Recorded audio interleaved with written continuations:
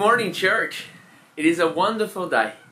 After many weeks and months now waiting for my family to arrive, they have finally come to Australia. And after 2 weeks of quarantine, they have come out of quarantine just last week. And it has been a great last few days with them all. So today, we have moved just last week as well into a house.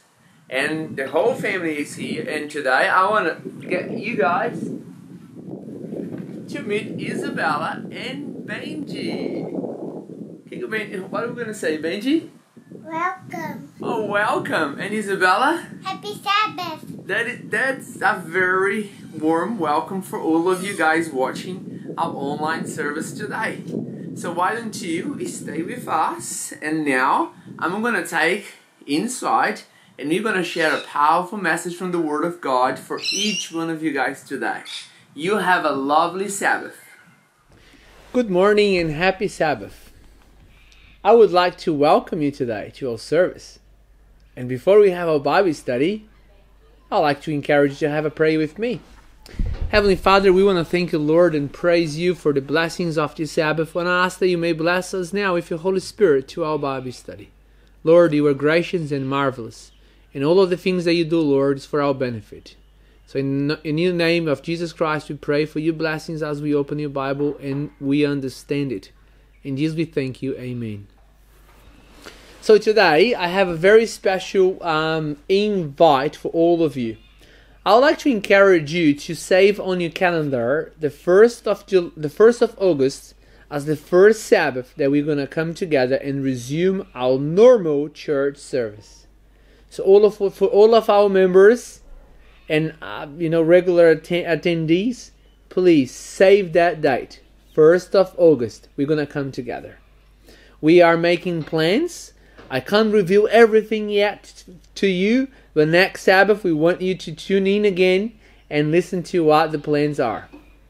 For you that are visiting or for you that are just listening to our online services, our online Bible study, whether you have attended our church in the past or whether you have never attended our church, I also have the same invitation for you.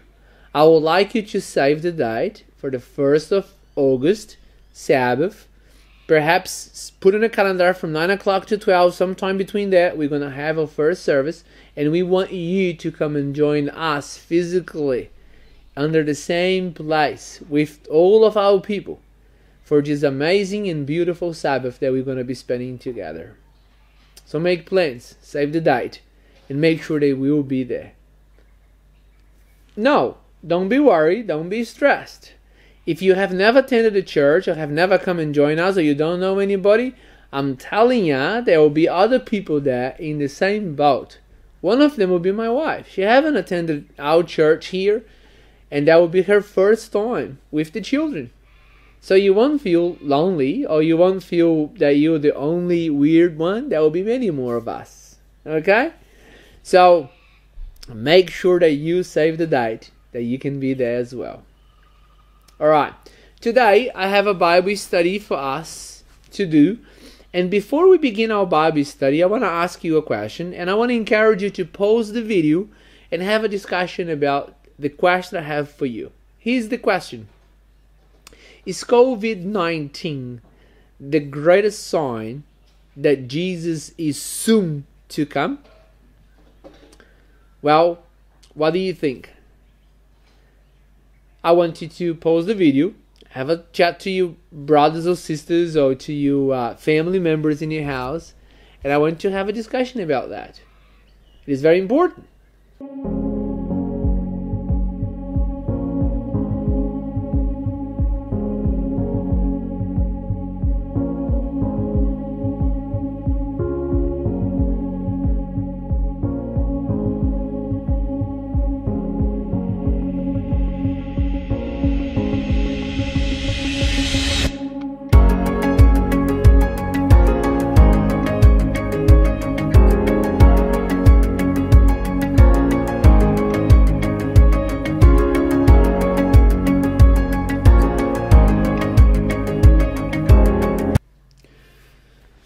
Thank you for having the discussion.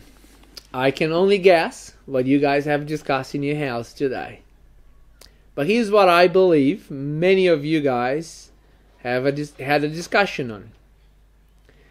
If COVID-19 is the greatest sign of Jesus' second coming, I want to know. Why? Because I need to get ready. Why? Well, I need to prioritize the right things in my life. And at the moment, there are things that are not priority for God, so they should not be priority for me if I believe that He's coming. And the other thing is, I have many members of my family, my friends and neighbors, where I have never told them that Jesus is coming. And if He is coming right now, in my generation, they ought to know. I must tell them. But on the other hand, Pastor Dada, if COVID-19 is not the greatest sign of Jesus' second coming, and COVID-19 is just another event like the 9/11, where people get excited, things will come to normality, life goes on. I don't want to be seen as a fanatic Christian. I don't want to be seen as someone that is only hyped up by the events of history. And I don't want people to say that I am a false Christian for trying to set a time of Jesus' second coming. By every time that there is a big event on our planet, people see that as Jesus, a sign of Jesus' second coming. We have had many of them in the past, and Jesus have not yet come. So, Pastor Dada, a good answer for this question is very important and vital for my own spiritual life and the way I will live my life from now on. Isn't that right? What do you think? Well, I believe that was some of your discussions as you had a discussion today. Okay, let me tell you another story. And then with that, I want to answer the question. And I want to show you something that I believe is very important for you to know. I went to visit someone a little while ago, perhaps a long time ago. And as I visit this family, they haven't come to church for years. And as I asked them, and I said, look, what happened? You know, why have you stopped coming to church? What happened in your faith? Well, they went on to explain to me, Pastor Dada, we have been raised as Seventh-day Adventists. You know, our parents were Seventh-day Adventists. We have, you know, our kids, we grow up in the church. We have heard many times that Jesus was going to come. He never came. And we have also learned about Ellen White, and we have always believed that Ellen White was a true prophet. But it wasn't until we diving into her books and to study more about her and what she wrote to people that we found a few things very disturbing. And they went on to tell me some of the things. And these were the things that they found. They say, look, Ellen White is said to be a true prophet, but she wrote in a personal letter to some young woman that they shouldn't get married because Jesus was soon to come. And they shouldn't make that the focus of their lives, but they should make Jesus and God priority in their lives. And they shouldn't get married. They also told me that they found some letters that have been published from Ellen White to families where she encouraged the parents to devise different plans for their children and not to send them to college. Because if Jesus was coming in their generation, as she believed, there were other important things for them to do in preparing themselves for Jesus' second coming than to go to college.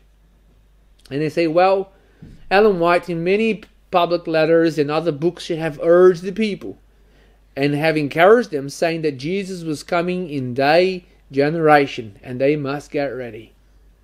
And you know what, Pastor Dada? Jesus never came. Ellen White passed away.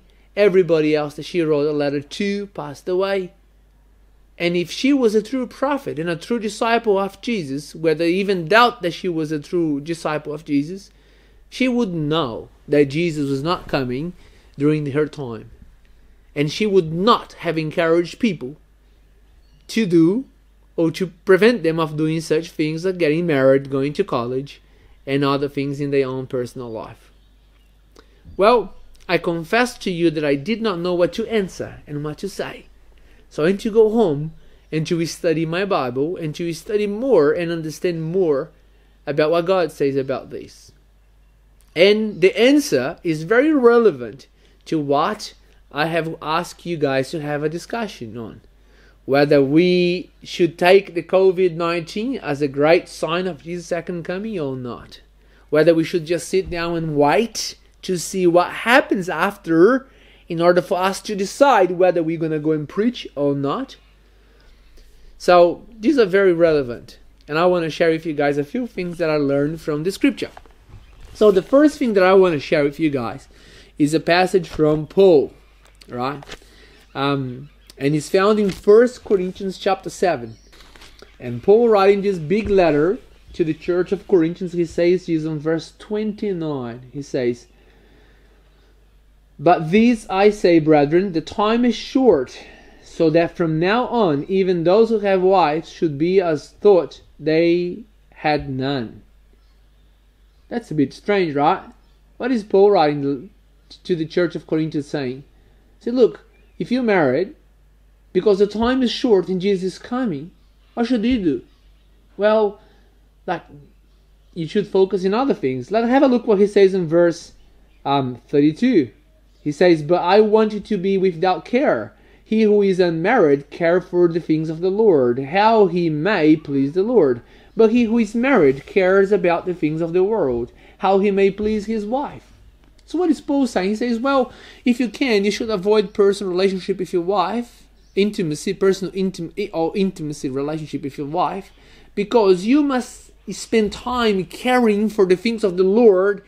His coming is so short, is at hand, and if you just are concerned about how to please your wife, you may not know how to please the Lord. Well, let me ask you this very straight and simple question. Was Paul a false prophet? Didn't Paul know that Jesus was not coming in his generation? Why is Paul counseling the church members of the church of Corinthians to do and to have such a behavior? Isn't that interesting? And the only guess that I have is that Paul is working under the instruction of Jesus Christ. That's right. He's working under the instruction of Jesus Christ. Have a look, Matthew chapter 24, and see what Jesus says in one of his last sermons, and how he warns people what to do and what not to do. This is what he says. Chapter 24 of Matthew, verse 36, he says, "But of that day and hour no one knows, not even the angels of heaven, but my Father only." Verse 37, "But as the days of Noah were, so also will be the coming of the Son of Man be. For as in the days before the flood, they were eating and drinking, marrying and giving in marriage, until the day that Noah entered the ark. And they did not know until the flood came and took them all away. So also will be the coming of the Son of Man." And then Jesus says in verse 44, "Therefore you also be ready, for the Son of Man is coming at an hour that you do not expect." So what is the instruction that Jesus had given to his disciples, including Paul? The instruction was, well, when I bid you to come and follow me, that you become a true disciple of Jesus, of me, your first priority should be the second coming of Jesus Christ, my second coming. And therefore, not even marrying, getting in marriage, drinking, all normal things in life should become priority in your life. That should be secondary. So Paul now writes the letter to the church of Corinthians, and that's exactly the message that he portrays. Why? Because Paul believed that Jesus was coming in the time that he wrote the letter to the church of Corinthians. So he's urging them. And that's not out of nothing. He's urging because Jesus have told them to do so. Well, let me read another prophet in the New Testament, right? Let me read Peter. 1 Peter chapter 4. 1 Peter chapter 4. Let's have a look. Verse 7. Look what Peter says. He says this, to the church he writes, "But the end of all things is at hand. Therefore be serious and watchful in your prayers." So Peter is writing here at the end of the first century. And what is he saying to the church? He's writing to the whole church, all the churches, and he says, please be watchful in prayers. Be serious about it, because the end is at hand. Jesus is coming, and he says right now is the time for you to show love above all things to one another. Did Peter believe that Jesus was coming in his generation? The answer is yes. Did he write about that? Yes. Did he encourage the church members of his own generation to be ready for Jesus coming? Yes. Did he encourage them to make their relationship right with one another in order to prepare for Jesus' second coming? The answer is yes. Let's have a look what James says. James chapter 5, a few pages before, James chapter 5, verse 8. Look what James says. You also be patient. Establish your hearts, for the coming of the Lord is at hand. So what is James saying? Say, look, establish in your heart, put in your heart that Jesus is coming. Believe that. And then you go on and live a godly life. The first thing that he says that we must do is, on verse 9 he says, do not grumble against one another, brethren, lest you be condemned. Behold, the judge, Jesus Christ, is standing at the door. So what is James encouraging the church? He's encouraging the church to get ready for Jesus' second coming by making their relationship good with one another. Did James believe that Jesus was coming in his generation? The answer is yes. Did he encourage the church to be ready for Jesus' second coming at his first in the first or second century? Yes. Did he believe that? Yes. Isn't that interesting? Paul, James, Peter. But not only them. Let me tell you another one. John. Let's go to Revelation chapter 1 verse 3. This is what John says. John says this. He writes to seven churches, and he says to them, blessed is he who reads and those who hear the words of this book, and keep those things which are written in it, for the time is near. For the time is near. So did John believe that Jesus was coming in his own generation? Yes. Did he write to the churches encouraging them to be ready for Jesus' second coming? Yes. Was John a false prophet? No. Was Peter a false prophet? No. Was James a false prophet? No. Was Paul a false prophet? No. They were not. They were all living their lives under the guidance of Jesus Christ, and how Jesus have encouraged them to live a life. Everyone that he has bind them to follow him and to become his disciples, he has given them very clear instructions on how to live their own lives. And they were to live every day of their lives if Jesus were coming in their own generation. Isn't that fascinating? So this is what I found.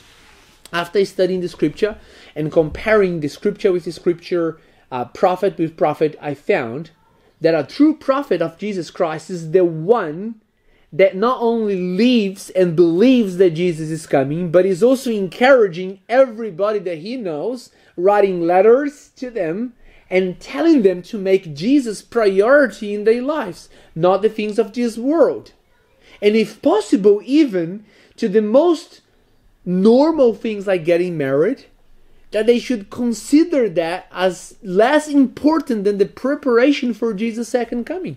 So did all of the prophets in the New Testament, so did Ellen G. White. She not only believed that, she lived that, and she encouraged everyone in her generation that Jesus was coming. So my brothers and my sisters, what I found in the scripture, it's something amazing. That the scripture have encouraged us, despite where you're living, what time you're living, that you must be living and believing that Jesus is coming pretty soon. Let me read for you another passage in the scripture. And that's found in Matthew chapter 24, right? It's one of Jesus' parables, chapter 24 of Matthew. This is what Jesus says. He says that at the end, well, when he comes, he will find two groups of people living on this earth. Just two groups of people. You are either one or the other. And he says here there will be the faithful and the unfaithful servant. So you can either be a faithful or unfaithful. And he says this. Who then, verse 45 of chapter 24, who then is a faithful and wise servant, whom his master made ruler over his household, to give them food and due season. So he is the servant which the master have made him a ruler of his own house, and he gave to this servant the responsibility to give food in due season to his own fellows, to the other servants. So he's one servant upon the other servants, and his responsibility is to care for them. And then he says, blessed is that servant whom his master, when he comes, will find him doing that. Doing what? Giving food to his servants, to his fellows servants. And then he says in verse 48, but if the evil servant says in his heart, I found it fascinating, and I'll tell you why. When he says in his heart, my master is delaying his coming, and then he begins to beat his fellow servants and to eat and drink with the drunkards. So this is what happens, right? Jesus says in these last days there will be two groups of people. Either you'll be faithful servant or unfaithful servant. The faithful servant is the one looking after the other servants and giving them due food in due season. But the unfaithful servant, the first thing that happens, he put in his heart that the Lord is not coming. Have you been tempted to think that COVID-19 is not a sign of Jesus coming? Have you been tempted to think that Jesus is not coming in your generation, in your lifetime? Jesus is a sign for the unfaithful servant. He put in his heart first that the Lord is not coming. And then the next thing that he does, interesting, the next thing that he does, instead of looking after and carrying his own servants, the servants of his Lord, his own fellow servants, he begins to beat his fellow servants and to eat and drink with the drunkards. Jesus is not talking here about a physical beating. Jesus is not talking here about you going, against your brother and sister and give them a punch. He's talking here about, speaking evil of one another. He's talking here about mistreating one another. He's talking here about, gossiping. He's talking here about lack of love towards one another, where we show no respect, we show no love, no consideration. And I found that interesting because both Peter and James, when they counseled the church saying that Jesus is coming, they said to them that you must show fervent love to one another. But Jesus says the unfaithful servant doesn't show a fervent love. He beats one another. He creates fight, dissension, intrigue. And that's the sign of an unfaithful servant. And then he says that this unfaithful servant, after he does that, he finds no pleasure of eating and drinking with his own fellows. So who he's going to spend time eating and drinking and socializing with? With the outsiders, the drunkards. Isn't that fascinating? I was reading this and I was like, Lord, thank you for giving me such a powerful message. Thank you for giving me such a powerful insight. The insight I had from this parable is that in these last days, many of us could run the risk of putting in our hearts that Jesus is not coming, and then we start having disagreement, we start having fights and gossips against one another in the church, and the next thing that we do, that we spend our social lifetime with the outsiders, and we find more pleasure in spending time with them than we find in spending time with our own fellow servants that the Lord has given for us to look after one another. And I don't know.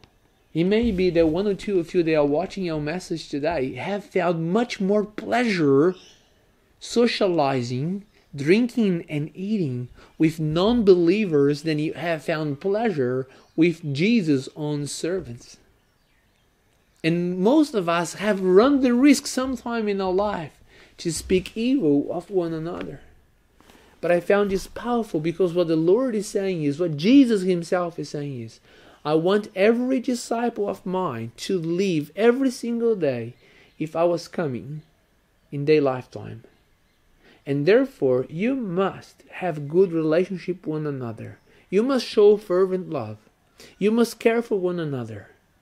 And I'm warning you that you shall not put in your heart that I'm delaying. Because if you let that happen, you won't find any pleasure being with your own fellows.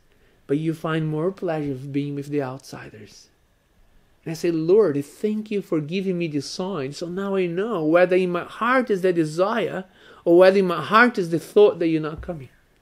Because this thought that Jesus is not coming is not here, I need to pray and ask Jesus to put that thought again, that I become a faithful servant of the Lord. My brothers and my sisters, the greater question is COVID-19 the greatest sign of Jesus' second coming? And the answer is, it doesn't matter. Why? Because like 9/11 have come and have passed. It may be the COVID-19 pandemic will come and pass. And that does not matter. Our spiritual life should not be relying on the signs of Jesus' second coming. The way we live and portray ourselves, the way we behave, the way we prepare ourselves for Jesus' second coming should never be based on the signs of His coming, but on our relationship of Jesus Christ. It should be relying on our belief that Jesus is coming anytime soon. And our priorities should express that belief. The life that you and I live today should express that belief that Jesus is coming very shortly. Our desire and our eagerness to tell our neighbors, our brothers, our sisters, our family members, all of our friends that Jesus is coming should never be based on the signs, but on our relationship with Jesus Christ. And Jesus has urged every single disciple from the first century up until now. And this is how I know that Ellen White was a true blue disciple of Jesus. Because she have believed that, she have urged, she have preached if Jesus was coming in her own generation. And a good sign that you and I are a true blue disciple of Jesus and a believer is that we find more pleasure mingling with our own brothers and sisters, giving food for each one of them. That we have this fervent love to one another, words of encouragement, words of love, not words of condemnation, words of appreciation, not words of criticism, words that builds them up, not words that destroys their character.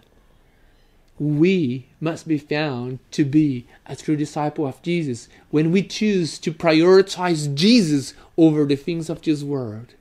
When the things of this world are not more important to us than Jesus' second coming and sharing that Jesus will come pretty soon. So I want you today to know that you also can be a true blue disciple of Jesus by putting or letting God to put in your heart that belief that He is coming pretty soon. And whether COVID-19 is a sign or not, it does not matter. It shall never impact the way you live your life. Your life should be according or upon the belief that Jesus could come at any time.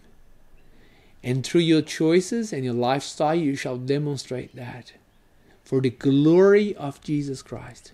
Not for the assurance of your salvation, but to glorify the name of Him who have loved you so much and so dearly, that He have given His own begotten Son, that you and I may not perish, but that we may have eternal life in Christ Jesus.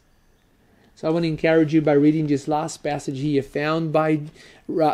said by Jesus Christ Himself. And this is how He have encouraged us to live in these last days. He says to my brothers, the disciples, He says to them, let not your heart be troubled. Believe in God. Believe also in me. In my Father's house are many mansions. If it were not so, I would have told you I go to prepare a place for you. And if I go and prepare a place for you, I will come again and receive you to myself, that where I am, there you may be also. You know, God says, what is priority for you here on this earth should never be anymore.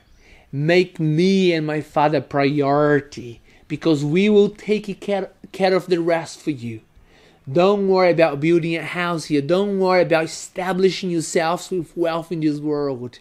I have loved you so much. My Father have loved you so much that we have gone up to heaven to prepare a place for you, that you don't make that priority for you, but your preparation and the preaching of Jesus' gospel shall be the priority for each one of us. May God bless you. May you enjoy your Sabbath. And may you make plans to reunite with all of us together again on the 1st of August. God has greater blessings for you, and He has for me as well. So let's pray together that that day may come very shortly. Both Jesus' second coming and also the 1st of August when we meet together. Heavenly Father, we want to praise you and thank you for this beautiful Sabbath. We want to thank you, Lord, for the blessings you have given to each one of us. And Lord, I want to ask you that you may help us not to focus in the signs of the times, but Lord, in Jesus Christ, our Savior. I pray, Jesus, that you may encourage and put in our hearts the desire to see you coming, that we may never just trust your promise, that we may always believe that you're coming very shortly. In Jesus, we thank you. Amen.